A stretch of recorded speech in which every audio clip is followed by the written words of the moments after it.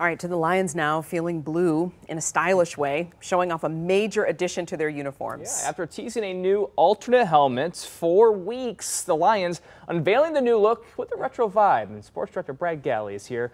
And Brad, story behind this design? 90th season for the team. We knew that the NFL has given the teams an option to wear an alternate helmet. It's the Lions' turns to have some fun and sell some gear in the process.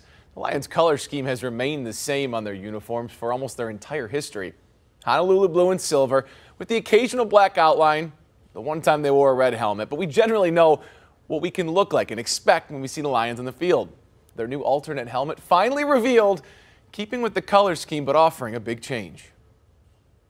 Ooh, this is nice. This thing is sweet. I like it. That's gonna be pretty sharp. As if the blue light didn't tell you enough, the Lions teased us and kept us waiting, even on the morning of the announcement, showing Dan Campbell and the guys getting a glimpse of it.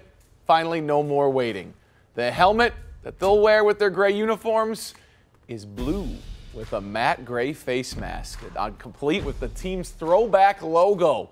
Detroit will wear these at home with those all gray uniforms for 2 games. Monday Night Football against the Raiders. Oh, wow. And Week 18 against the Vikings. It's a jarring look, a bit different. The retro and modern blend is part of the team's 90th season.